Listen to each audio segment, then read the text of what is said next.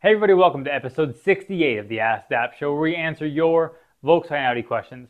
On this episode, we talk about cracked turbo manifolds and OBDeleven and affecting your warranty.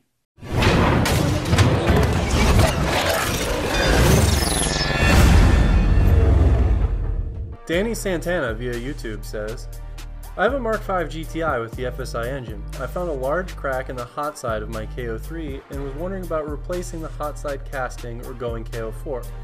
Since the car is my daily, am I doing any damage to the CHRA because of the crack? Danny, so you have an FSI engine and you have a cracked manifold. So the FSI engine has the manifold and turbo are all one piece. So that was not really intended to be a service part. There's a couple options that I think might be something you might want to look at. Since it was never intended to be serviced, you can't buy just the hot side. So you can probably try to possibly go down the road of finding a used turbo and maybe swapping it on. Depending on mileage, that may or may not be worth it. You also can look at maybe trying to find somebody who's a solid fabricator who can just weld it for you. That's an option. It's probably not a long-term solution. Maybe it will, maybe it won't hold. But it could be something temporary to obviously get you down the road and keep you going. The turbo most likely would have to come off to make that happen. Or you can just replace the whole turbo with a KO3 unit. We offer the Borg Warner one. I'll link to it here. You can check that out, as that's an option as well. And depending on mileage and the amount of effort you're putting into swapping turbos and what your situation is like, and if you're planning on keeping the car long term, that may determine whether you go down the road of fixing it or actually replacing it and then continue to drive it for extended period of time. So hopefully that answered your question and you can fix your manifold. One note I did want to make about if it could damage anything.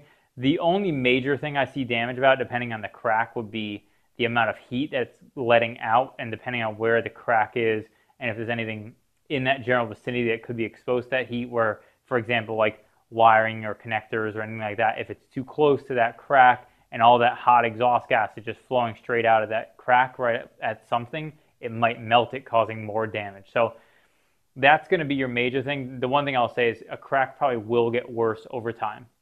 Jerry via shopdap.com says, my 06 Passat is sending out the camshaft positioning sensor, but it kind of shakes as if it had a flat tire and then shuts down, starts up, but won't move and drive when pressing the gas pedal. So what you're describing sounds like it could be related to a timing problem. It could be a bad cam sensor, it could be a bad crank sensor, it could be an actual timing problem where if you haven't replaced a timing belt, which is important on an FSI engine, that it could have jumped time, causing timing issues. It also could be the timing chain on the back of the head where those the cams are tied together by a timing chain and the adjuster itself, as well as the cam chain adjuster, which is why possibly it's sporadic and the issue happens. So you're going to have to dig into that further to diagnose exactly what's going on, but I would highly recommend not continuing to drive the car under those circumstances, because if something is bad, it could end up nuking the engine if whatever you have timing related that's bad actually lets loose for good. So make sure you address that. If you don't have the skill set to diagnose that timing problem, you should definitely bring it to somebody to have them help you so you avoid potential catastrophic failure. Sean McLaren via YouTube says, hi guys, I was wondering if I use a custom app on OBDeleven, will it affect my warranty on my Mark 7? Will it come up with a flag? Please help, as I'm eager to download the app and buy the port chip. All right, Sean, so it sounds like you may have some confusion about the capabilities of things like OBDeleven and VAGCOM versus actual performance software. So let me just dive into that real quick. OBDeleven and VAGCOM are scan tools that give you the ability to adjust settings in the car. That's convenience features like windows up and down and a bunch of other things related to that. If anybody has questions about apps and stuff like that available for OBDeleven, you can download the software for free and then enter different models to see what's available for that model without having to actually buy anything, just if you want to see specifically what's available for your application. But that stuff is really kind of small tweaks to your car. And then you have performance software, which is made by companies like Unitronic and other, we're a Unitronic dealer, but there are other similar manufacturers who offer performance software. Those two things are not the same. They're very separate and not all related. Let's dive into, and if you have had, or if you're concerned about performance software and dealers knowing about that, we've covered a bunch of stuff around that. I'll link to the stuff different places we've talked about stuff like that in the description below, where you can check that out. About the OBDeleven, this is something that I think is something interesting to touch on. Basically, anything you change in a vehicle could potentially cause warranty implications because you're modifying the vehicle to a way it was never intended to be used. In the circumstance of things like OBDeleven coding, if let's say, for example, the remote windows up and down feature, if you were to use that coding and go in and have a warranty issue in your dealer, there are very few circumstances where they're ever going to even say that, and 99.9% of the time they're not even going to know that it's even in there unless they tested it.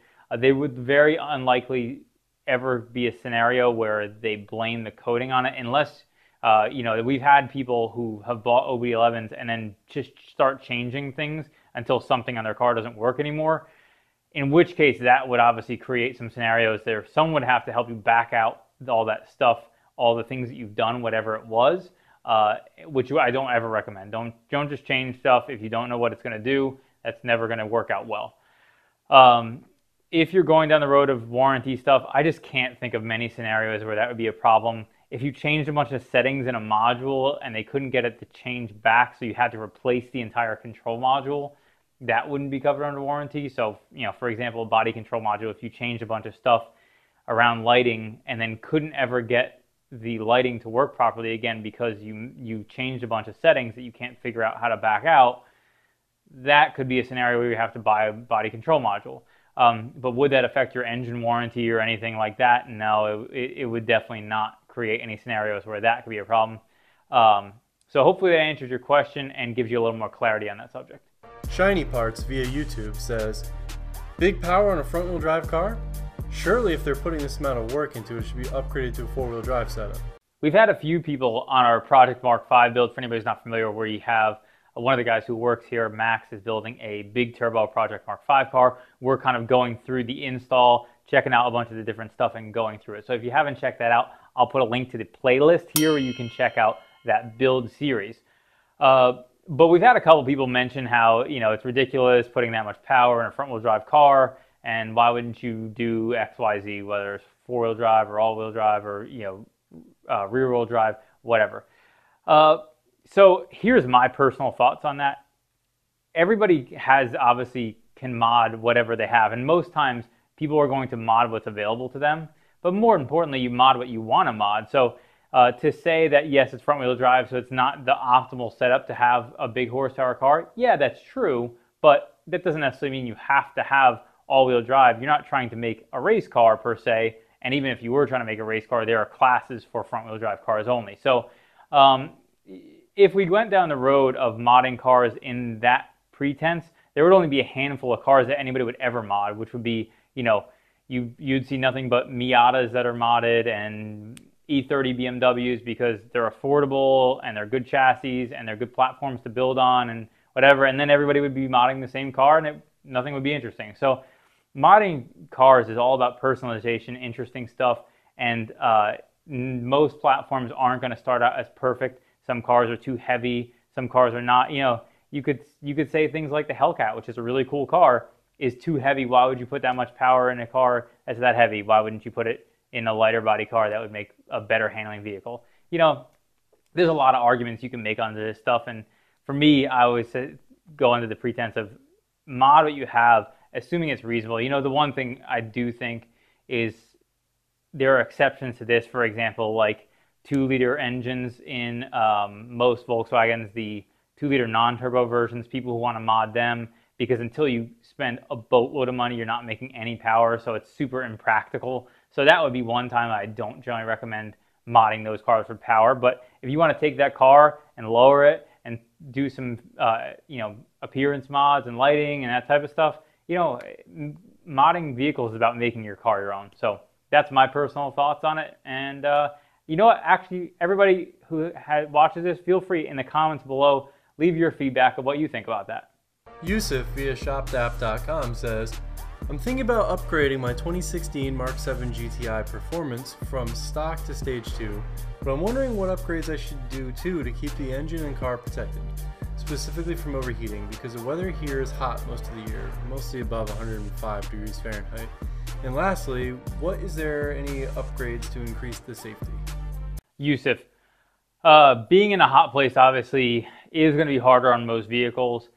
Mods that you would want to do in an exceptionally hot country, really a lot of the same mods would apply that you would do here. Things like an intercooler would be an important one, especially there, because you're going to maximize the power potential, but that's less of a fail-safe system and more of a upgrade to cool down your intake charge. You could also go down the road of water meth injection.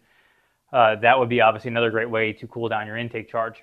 The only other thought that I had about this would be an external oil cooler. I don't know if it's a necessity in those type of places. We haven't done any testing to, say one way or the other that if that's even something that you would need.